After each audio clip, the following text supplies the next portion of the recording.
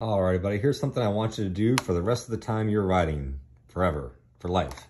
Every time you're about to go into a corner, like in the twisties, do not just roll off the throttle and keep your fingers exactly where they are, right? Every time you go to roll off the throttle, I want your fingers to naturally sneak up and just go to the brake. Does not mean you have to use the brakes at all.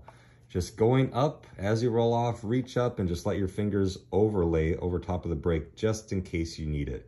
You have no idea what's around one of these corners, especially if it's a blind corner, and you don't want to have that delayed reaction time to try to go up to the brakes. And when you do something like that, it's probably going to be too much of a grabby input versus if your fingers are already there, you see something around the blind corner, you have to slow the bike down.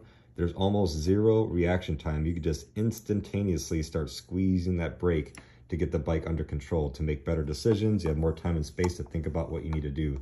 But stop going into the corners like this.